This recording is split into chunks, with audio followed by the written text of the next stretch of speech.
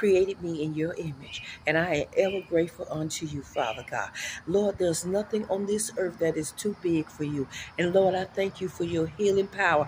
I thank you for your blood. I thank you for your promises, because you hold up to everything that your word says.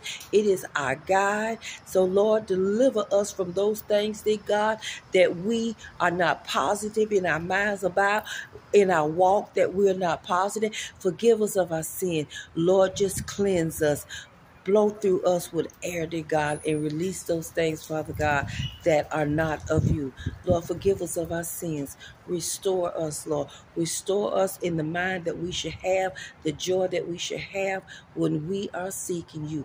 Lord, you are our provider. Lord, you are everything that we need. Your word tells us, and we thank you, Lord, for blessing our soul and for giving us the seed of righteousness. Amen.